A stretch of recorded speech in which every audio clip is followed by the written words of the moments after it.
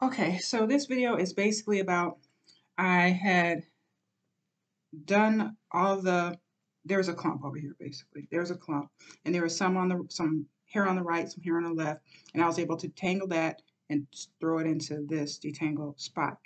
This is the clump itself, what's left of it.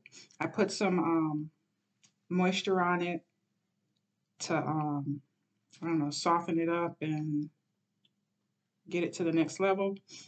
And I have been using my fingers for the most part, but this clump puts you back into your rectangle pick mode. So I am going to actually, if I learn how to edit, put this on silent. Oh, and right now, so I can listen to some stuff in the background. But anyways, but for right now, what I'm doing with this pick is I'm trying to loosen some stuff out and lengthen it with the pick. Just making sure I don't make any knots. Some of these strands are loose and some of them are not, so I have to spread them with the pick and lengthen them out. Oops, there's a little pop. Okay, so I have to be more careful and more gentle. So I am spreading things out and lengthening them with the pick. I'm trying to do all the work with the pick because there are a lot of fine-tuned problems in this clump, which is why we do need a pick very often. So we've gotten all the lesser problems out and put them into the detangled spot. But I have a tendril, a really skinny tendril, looks like a centipede, going down here. Actually, it starts up here and goes all the way down. So it's a centipede, basically. And then we have a little nest at the end of the centipede. So that's what we're working out. We're using a pick to dig at it and loosen it up as much as possible. See if we can work something off the edges to free them out. Free out some strands rather. Okay, that was sliding, which is a good thing. And this little curl that looks like an Oompa Loompa front curly bang, I can separate that out because it is untangled. It's just curled up. So you can separate that out into strands so that we have a slide down there instead of a Oompa Loompa curl. Okay, and I'm trying to work some stuff off the ends here and then spread them out and loosen them up.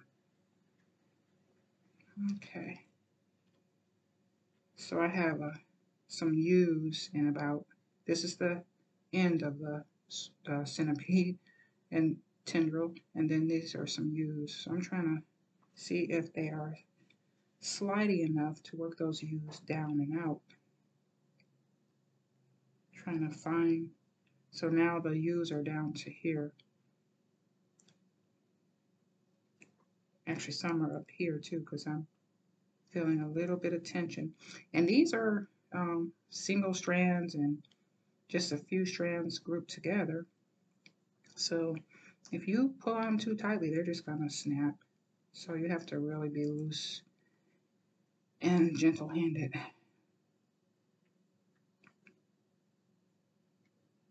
Right now, what I'm doing is I'm spreading back and forth with the pick. So that's what I'm doing. It's like I am spreading, but I can do it with my hands, but you can also do it with a pick.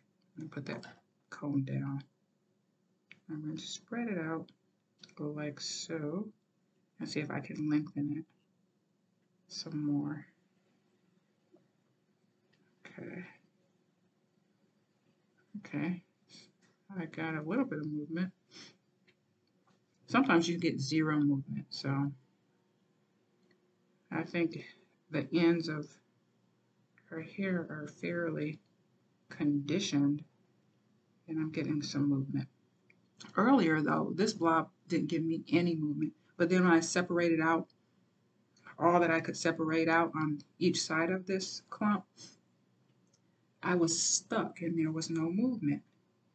So I let it alone so I wouldn't get frustrated and rip her hair out.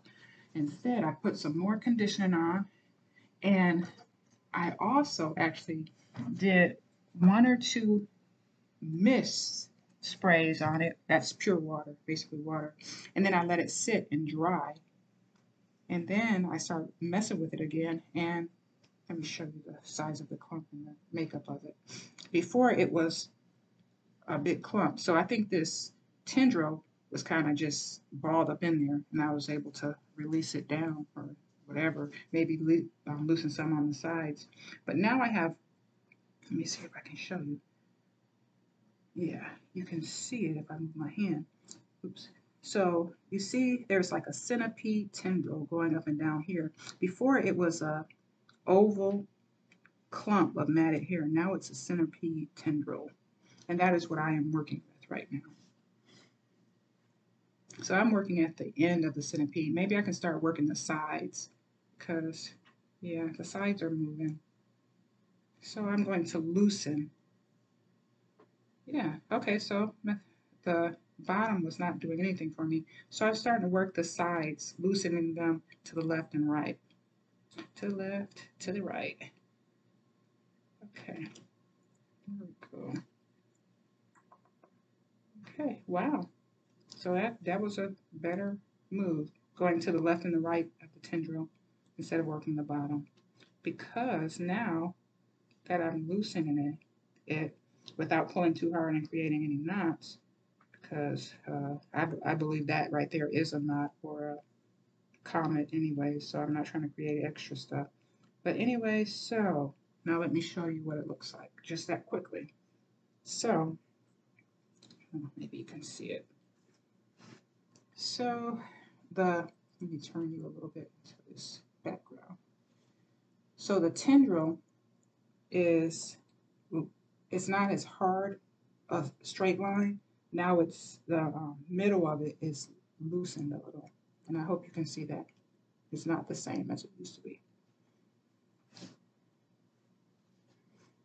So I am going to continue to loosen that tendril up. Wow, even up here is moving now that I let it sit with some more concoction and a little bit of mist, not soaking, of water, and let it sit and let it dry.